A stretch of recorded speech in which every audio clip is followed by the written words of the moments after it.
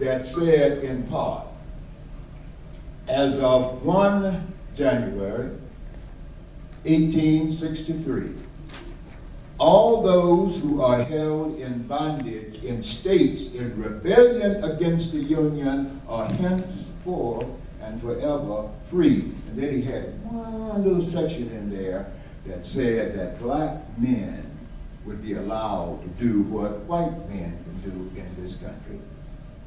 They can take up arms to defend their wives, their children, their families. A friend of mine, I was still living in Rochester at that time, John Andrew was governor of the state of Massachusetts, and Massachusetts was granted the privilege to raise the first free black regiment in the North. Major Stearns, George Stern, was put ahead of that effort. I was employed as one of his recruiters, and in fact, my first two boys were my first two recruits in the state of New York.